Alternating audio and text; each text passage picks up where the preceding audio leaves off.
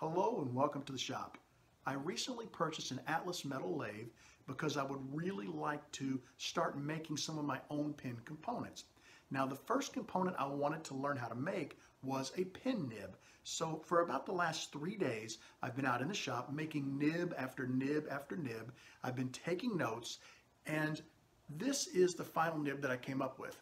Now I just finished turning this nib and I recorded the process. So what I'm going to do is I'm going to take you over to the lathe and I'm going to show you how I made this custom pin nib. I have a 38mm long, 1/2 inch in diameter piece of aluminum chucked up in my collet chuck, and I'm going to start the process by facing off the end of the blank.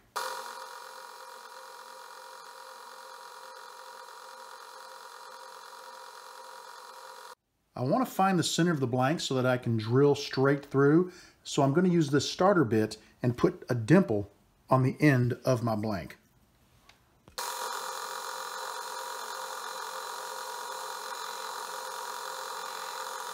With the center of the blank now marked, we're going to use a 15/64 inch drill bit and we're going to drill 16mm into the blank.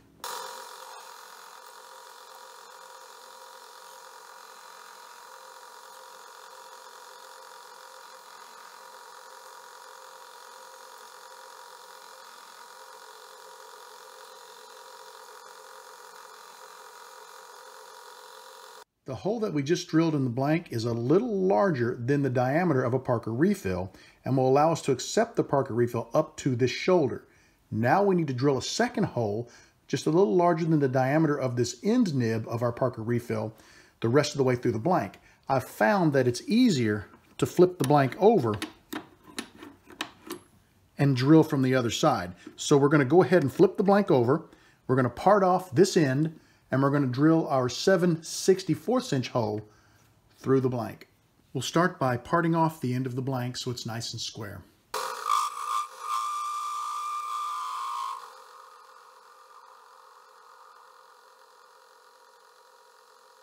We want to make sure we find dead center on our blank. I've gone ahead and chucked up another starter bit, a little smaller than the last one we used, and we're going to go ahead and find center and get a hole started on this end of the blank.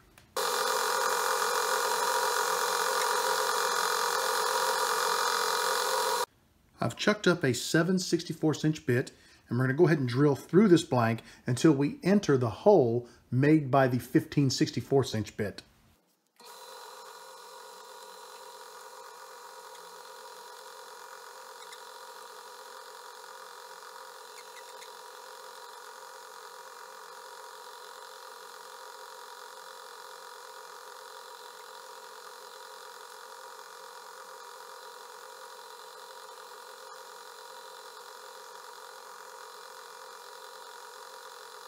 I've removed the blank from the collet chuck and you'll notice this little red area right here.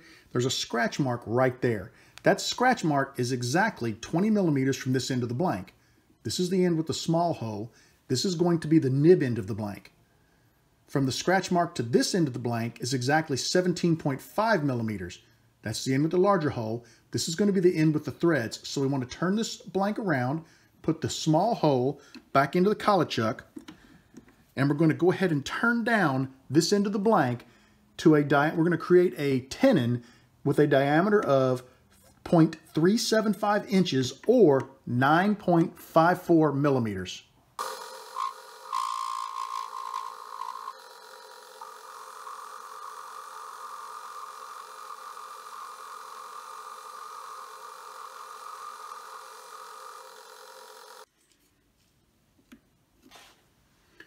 We're at 10.29, so we have a little more to take off.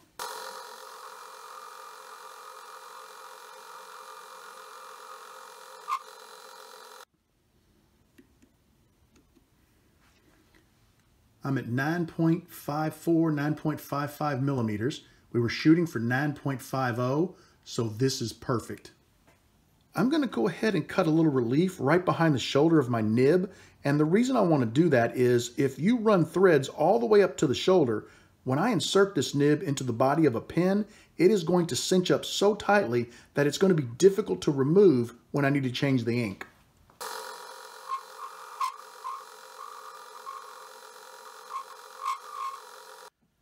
going to go ahead and cut a little chamfer on this end of the blank. And the reasons for doing that are, first off, I want to remove this sharp edge. Second, it'll make it much easier to start the die when I thread this. And finally, it'll make it much easier to start this nib into the body of a pin.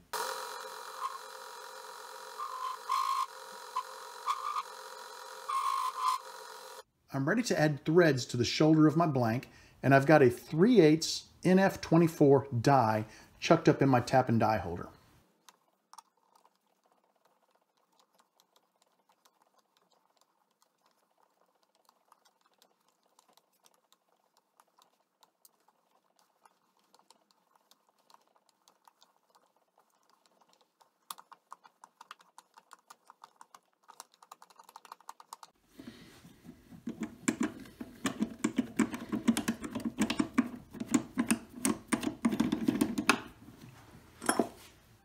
If you take a look at this die, you can see that it is somewhat cone-shaped. That allows the material to enter, and the back threads are what actually make the proper depth cut for your threads. So what I'm going to do is flip this around in my tool and die holder, and I'm going to go ahead and run it back up onto the threads in reverse to make sure my threads are cut to the proper depth all the way to the end of the blank.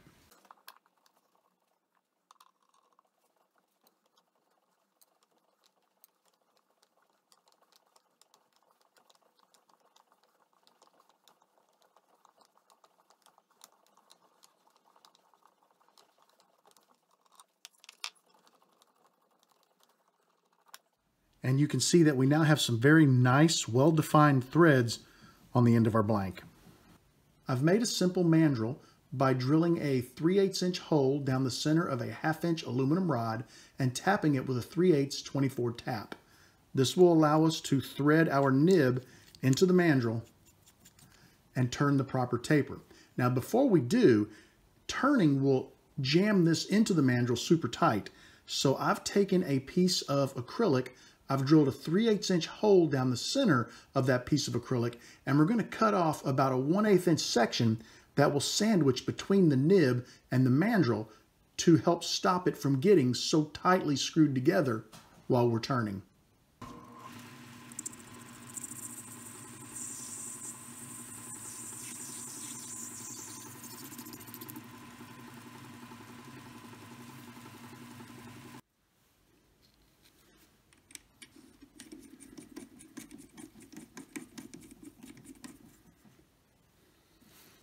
I'm ready to start the process of tapering the nib.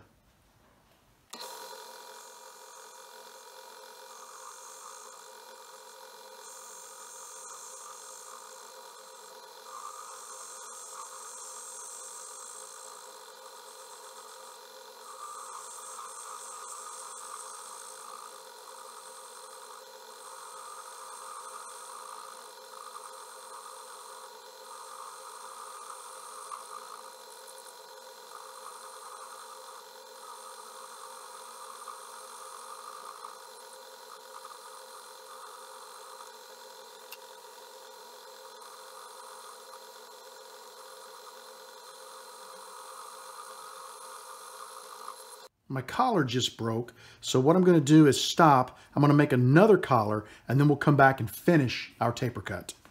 I decided to go ahead and continue turning without the spacer. That will allow this to lock tightly into the mandrel. However, we can get it loose, and I'll show you what I do when that happens.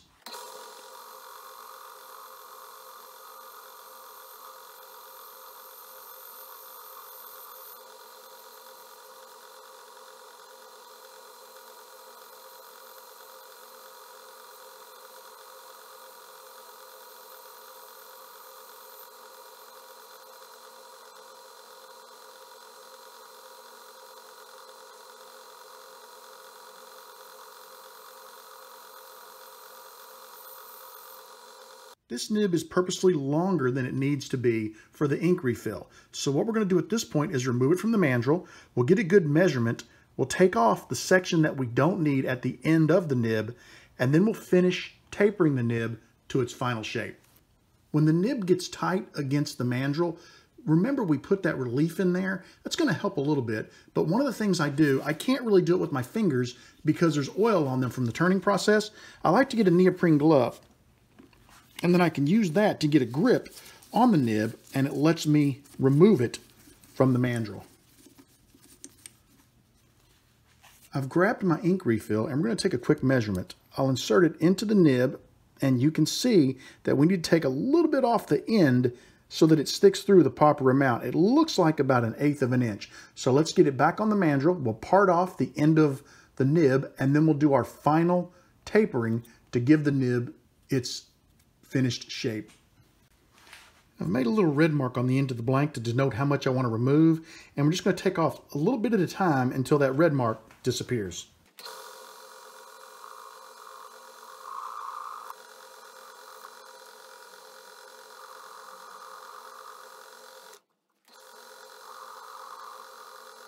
I'm ready for the final cleanup on the nib, and what I want to do is watch this end closely. I want to have a nice thin wall around the ink refill, so we're just going to continually watch this end and slowly move the tool in and remove just a tiny bit each pass.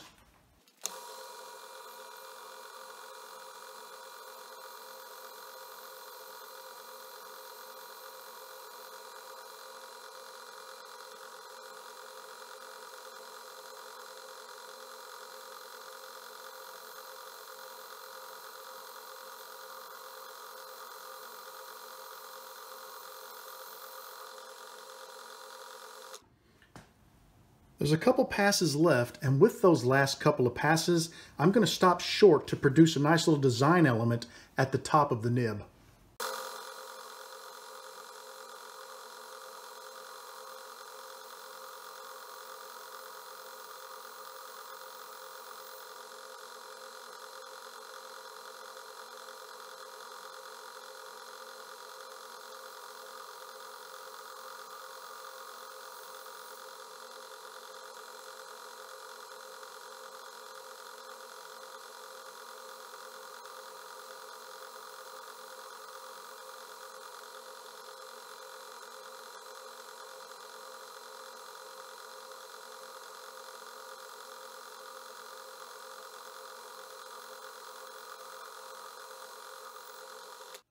All that's left is some sanding. I'm going to run through the normal grits that I use while pen turning.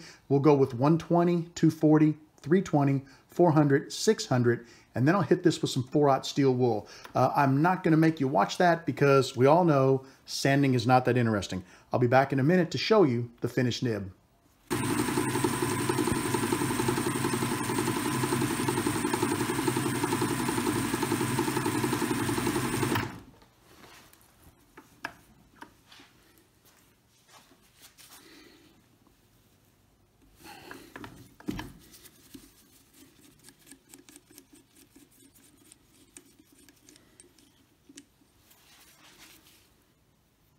And there you have our finished nib.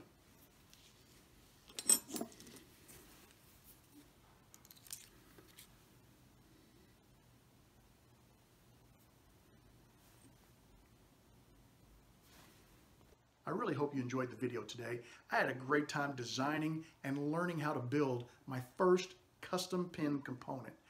I would like to mention that the tools that I use today are very common. For example, the tap and die were a 3/8 24. They came out of a standard set that I bought at a local hardware store. The drill bits came out of a standard set that I also purchased at a local hardware store. So I didn't use any. I tried to make this attainable so you wouldn't have to go out and spend a bunch of money on fancy taps and dies. You'll be able to use it with things that you may already have in your shop. Now, this is aluminum. Aluminum with some finesse can be turned on a wood lathe. It's a little tough, but if you were to go, say, take an acrylic blank, you would not even have to have the collet chuck that I use. You could use a Nova or a Barracuda, any standard chuck you have, to hold the blank, to turn it, to thread it. In regard to the tap and die holder that I used, you don't need that. The first couple that I made, I actually used the die with a handheld die holder, and I tapped them by hand just to prove that it could be done. And acrylic, aluminum was a little tough to do. That's why I switched back to the tap and die holder. I hoped to show it by hand, but it was a little tough to do. However, acrylic will tap and thread very easily by hand. So I think you could build this same nib out of acrylic on your lathe with components and tools that you probably already have around your shop. And in the future, my plan is to come back, once I design and build this, is to come back and make this in acrylic on my wood lathe. So stay tuned for that video. I'd really like to thank you for hanging out with me today. I want you to know that you are always welcome in my shop. Come back and see me again real soon, and have a great evening.